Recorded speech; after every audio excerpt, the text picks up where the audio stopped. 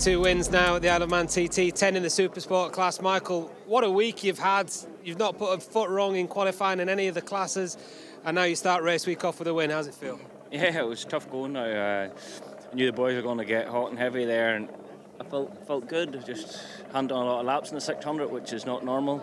Mostly just with the big bike, seemed to be doing a lot more. And yeah, I was in a bit of an issue last night after the warm-up, so we had a wee bit of work in our hands. So we got the engine sorted again, and she's flying, bike's flying. All the boys done a great work. The old pal Ian, advice as always is critical for here, and wee bike never missed a beat.